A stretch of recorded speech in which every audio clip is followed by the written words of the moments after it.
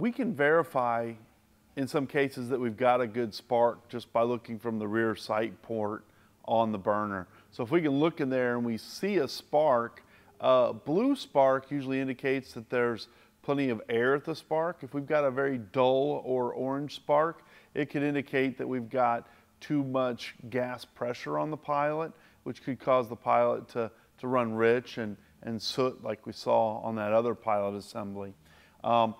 When we're running or when we're setting up our pilot, we do want to make sure that we've got the right gas pressure and that we've got gas pressure at all. And the tools we use to provide that are a pilot regulator and a pilot solenoid. The pilot solenoid is going to energize at the pilot moment of ignition, and our regulator is going to ensure that we have the correct pressure to the pilot.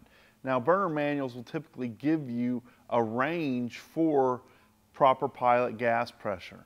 But one of the biggest mistakes that we see is if somebody has a random pilot failure, one of the first things they'll do is crank down that regulator to give it more gas. And that's not always the right direction to go, because we can actually have too much gas to have a reliable pilot.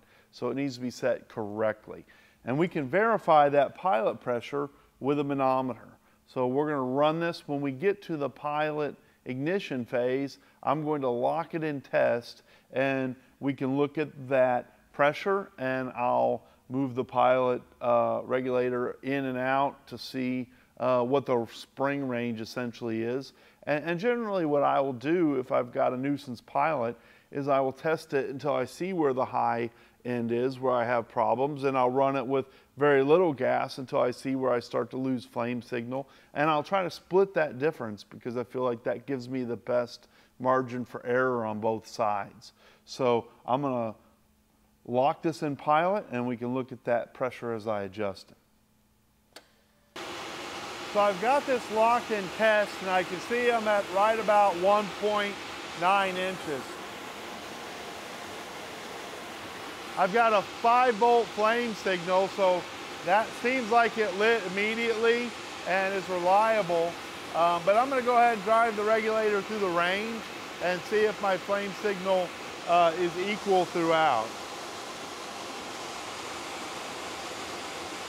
So when I get that gas pressure below an inch, I start seeing my flame signal drop in, drop out. And that may mean that that pilot's not large enough to wrap around and get in front of the scanner, but it also may not be reliable for light off. Now I've moved it to 4.6 inches, which has given me a lot more pilot gas. And I've got a good flame signal, but what I don't know is whether or not it would light off reliably at that pressure. So I'm going to restart it and we'll witness that. So it did light with the max gas pressure on it, but that doesn't ensure that that's going to be reliable in the long term. And one reason that high gas pressure can be a problem at the pilot is because we may only have an instant when the spark comes on that we have the right mixture. And if it doesn't light at that moment, if it has too much gas pressure, it may not light at all. So there's a test we can do called the pilot flood test. And what we'll do is we'll let the solenoid energize without the ignition transformer powered, and we'll apply the spark 5 seconds into the pilot.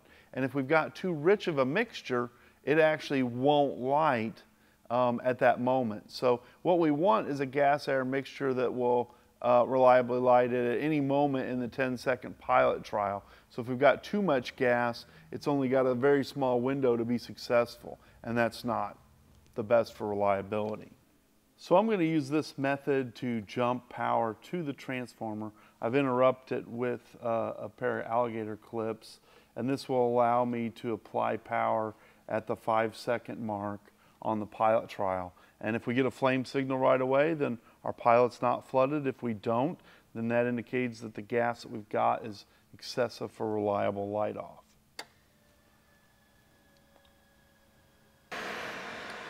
So apparently, even with the higher gas pressure, we're getting a reliable light off 5 seconds into introducing gas. So our pilot's not flooding in this case, but I've encountered many times where on the high end of the regulator output, we can have such an amount of gas in there that the spark just generates carbon and not a flame in its attempt to light off.